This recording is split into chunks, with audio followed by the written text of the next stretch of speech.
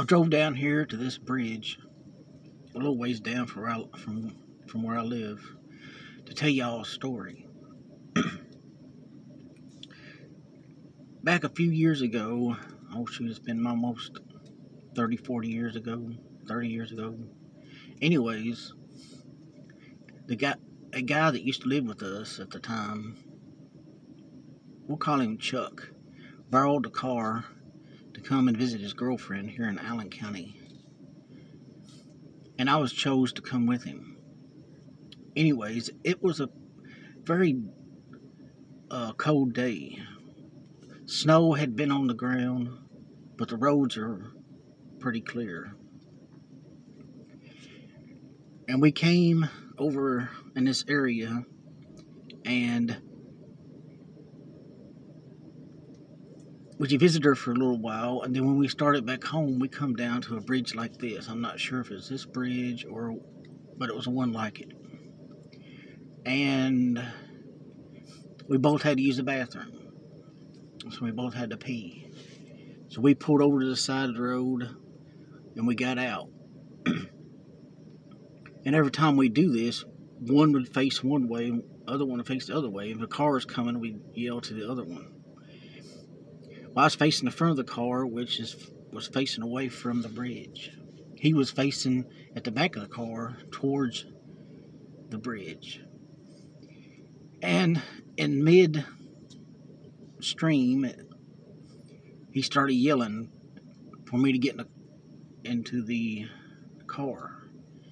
Tell me to come on, we gotta go now. I didn't hear no car, I didn't my way, or I didn't hear none coming from the other way, but he just kept saying, get in the car. I told him, I can't just stop. Finally, I got to where I can stop.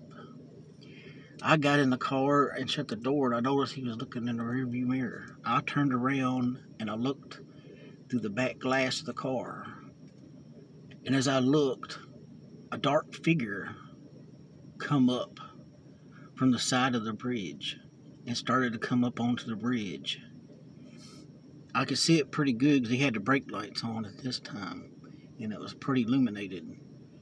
And as he finally got the car started, which back then, you know, a carbureted car was a little bit hard to start, and he was trying to start it, and he just couldn't start it.